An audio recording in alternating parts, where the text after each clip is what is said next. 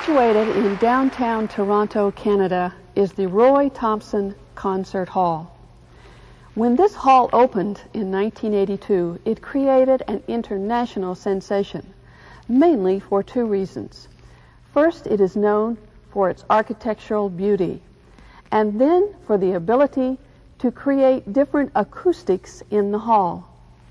Standing above the stage are 30 circular discs which are able to be moved up or down to create a specific acoustical situation, depending on the artist, ensemble, orchestra, or organ that is playing.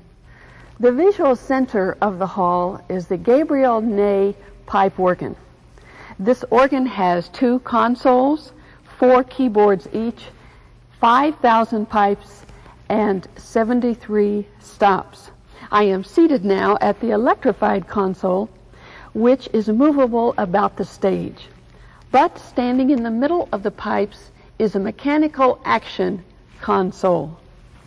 These 2 organs, or actually 1 organ and 2 consoles, are able to play all of the literature written for the organ, from the Baroque to classical to romantic to contemporary.